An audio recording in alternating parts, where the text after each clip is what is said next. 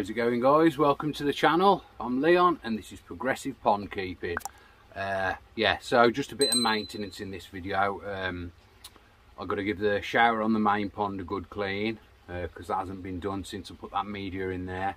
It's been about 5 months. I'd have to check the date when I uploaded the first video. But yeah, that mountain tree lotus root's been in about 4 or 5 months now, so yeah, that needs a clean. Even though the sieve does take out 99% of the gack before it touches the media, like so. And then yeah, just my general clean on the fry tank. So I'm going to do the filters, the 3-barrel filters and the bakki shower. So yeah, right, let's crack on with that and I'll be back in a minute. Cheers, guys. Right then, guys, let's get cracking with this. That shower is 100% going to need jet wash off today. Boil these down, top my salt back up, and we'll have a look at the fry. Not much going on with the main pond at the minute. Feeding them about twice a day, just a little scattering here and there, because my water temperature is rather low. But yeah, I emptied the shower filter on the main pond the other day, give that a good clean out, so I'll add that video on in a minute. But yeah, we'll get cracking in a sec. Doubtful you'll see anything through this net, but we'll fetch it off in a minute whilst I am cleaning. But yeah, right, I'll be back in a minute. Let's get cracking. How's it going, guys? Right, this mountain tree lotus root has been here around 4 or 5 months, so it's about time I get it a little clean. Got a bit of fly larvae and a few bits and bobs in it, like. Thankfully though, we've had 0 erosion. Looks to have matured up quite well, but yeah, a little bit of algae, a little bit of gack. So I'm going to give them a rinse in a bucket of water. Obviously the obligatory dead fly. But yeah, really chuffed with this media so far. The water quality's been spot on with it. Oh yeah, happy days. No erosion yet, which is brilliant. So yeah, I'm going to give these a little jostle in some water and get the shower back on. Cheers, guys. Right, that's all the media cleaned. I'm not going to bother cleaning the algae or biofilm, whatever it is, off the sides. All I've done, like I say, is jostle them about in the water, and luckily these sort of plastic net things that are on them, if you swish them round like that, it scrubs the outside of them for you. So yeah, bonus. But thankfully no erosion yet, like I say. But we'll crack on and I'll be back soon. Cheers, guys. Right then, guys, let's take you through my maintenance. You're probably not going to see, but down by the pump there's a few bits of gack that hasn't been taken up into there, so time to vac it out with my super fan-dangled bit of hose pipe on a stick. But yeah, I'll just siphon it out, the little bits of gack that are on the bottom, and then we'll move on to jet washing the shower screen off, or should I say foams. Right, I'm going to siphon the bottom of this and I'll be back in a sec. Right, here's a view you don't see very often. I can guarantee you these foams are overflowing. Yep. So I shall jet wash them off now, get them all cleaned up, but if I can get that off, the media in all these trays is really clean still. Let's just take these out 1 second. Pop them down there. Yeah, I mean that's the top tray. The rest are just as clean. So yeah, right. Let's jet wash these manky things off now. To be fair, these do most of the mechanical work because the pump is more powerful on the shower than it is on the barrel system. So yeah, that's not too bad. A couple of days worth.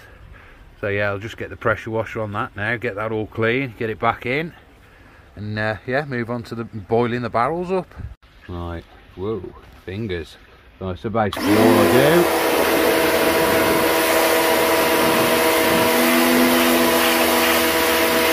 do is do that, jet wash it all down the drain, then get all that down the drain, job's a good one. So,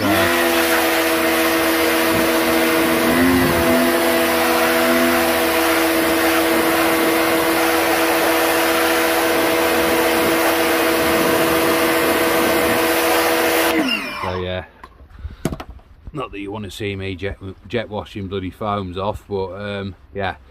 So I'm just going to do this, do the other side, get that one done, and get them back in. Right, that's them nice and clean now. Just arrange them back up, get them back in, and get these boiled up. Right, that's the shower screen done. Going to check what my salt levels are this morning.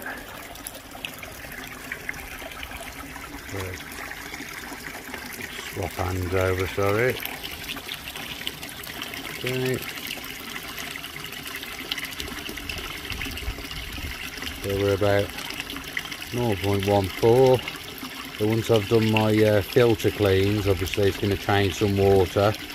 Then I'll top the salt back up.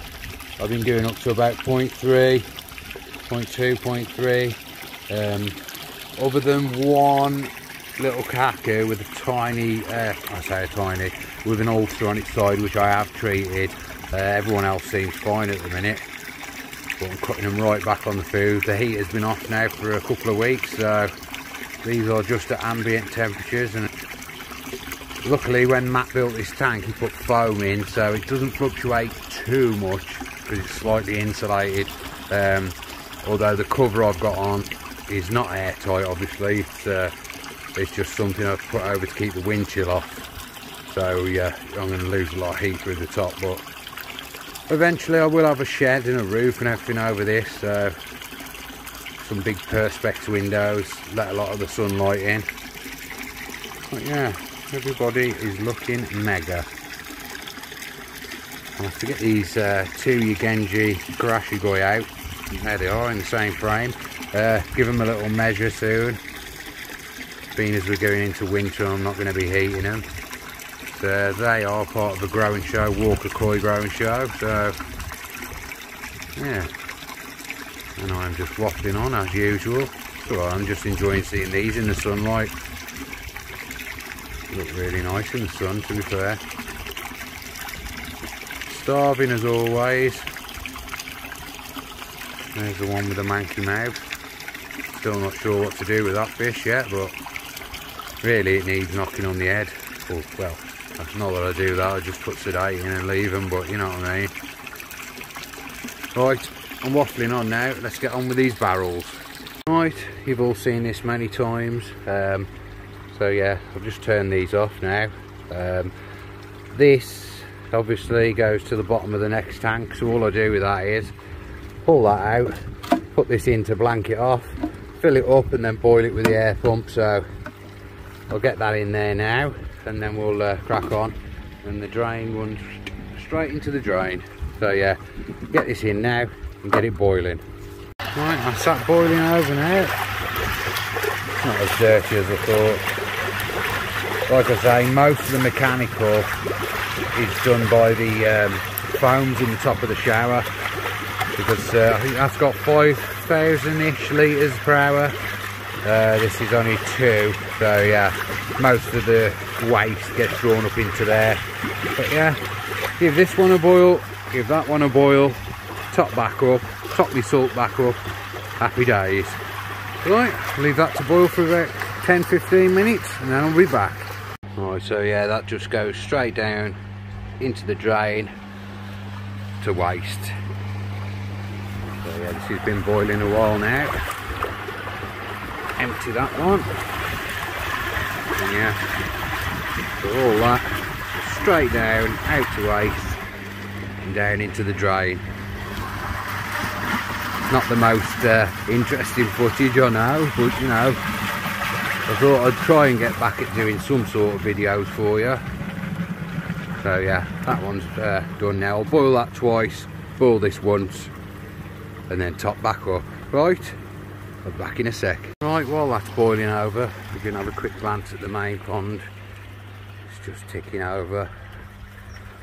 I mean, they're still mega active. Last time I checked the temps, it was about 7 degrees. But yeah, they're still wanting food, but I'm just giving them a little trickle twice a day at the minute, while they're still eating it. But I mean, the way these are acting, it's like it's bloody summer still. I mean, they've slowed down, but they're still wanting loads of food. But unfortunately I can't give it to them. Oh yeah, but these are all doing fine. A few I'll be moving on out of here in the spring, but I'll let everyone know in case anyone wants the ones I'm moving on, etc. So yeah, let's go and have a quick look at the temps. Can't see it being very warm, but right. Oh, 6.9, not good. 9.1 was the max. I don't know what day that was because I ain't been down here for a couple of days. Min 6.8. Jeez, not very warm at all. But yeah, not that they'd know, not that you'd know any difference from the way they're acting anyway. I'm gonna go and I'll boil them filters up tomorrow in there, give them a clean. But yeah, everything's tickety-boo down here. 6.9 and they're still wanting food. Crazy, absolutely crazy. Susan always wants food though, you mate, eh? Oh yeah. You'd feed all day and all night if I let you, eh? Greedy little girl. Bless her. I'm in here, look. Greedy guts. Buy a milk, are you, mate? Oh God. But yeah. Right. Now I am just waffling on, aye. Right, I'll be back in a sec. Just thought I'd mention, you're probably all aware, if you've got like an Easy Pod or Nexus or anything that uses K1 for mechanical, you're always going to get a little bit of heavy stuff that sticks around the bottom somewhere on your system, so definitely worth swishing it about, especially while it's draining. You do that, get any heavy stuff round to where the drain is. But yeah, at least once a year you want to empty your K1 out, vac all the bottom out, jet wash it, get it nice and clean. Obviously don't clean your media, just give it a rinse off and get it back in. But yeah, right, drain this one down now, crack on with tank 2.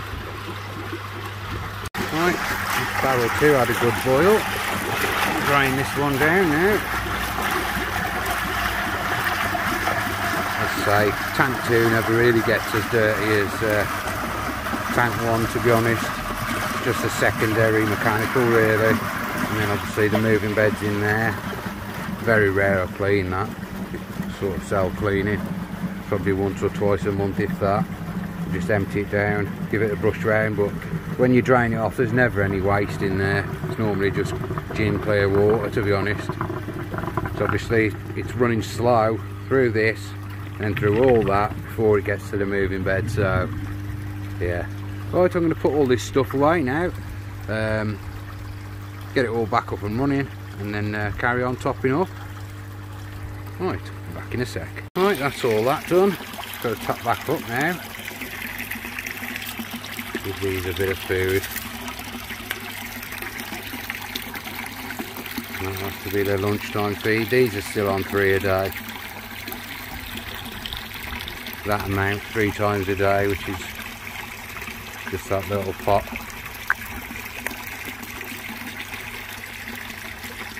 Right, we seem alright at the moment, and yeah, that one with the manky mouth, he still manages to feed. Just sort of scoops the food into his mouth, but yeah, I'll probably give him till next week, and I'm gonna have to euthanise him, because you know it's not fair for him to struggle away with his dodgy mouth. But the ones we've got left are pretty nice still, thankfully. We'll see how they do through the winter. But they're going to have a proper winter in this tank. Obviously no heater, ambient temperature, so it's going to probably get very cold. But yeah, I don't even know what I'm saying now. I'm just waffling on and watching these fish.